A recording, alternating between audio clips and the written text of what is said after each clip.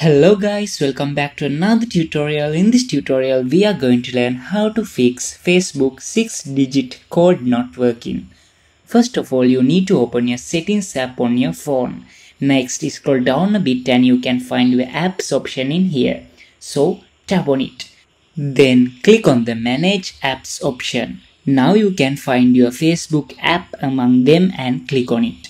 So finally you need to clear your app data and cache by clicking this clear data option and clear cache option in here.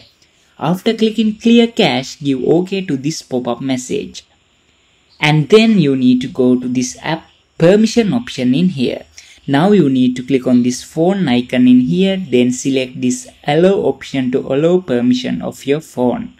Now you can try to get Facebook code again. Definitely now it must working.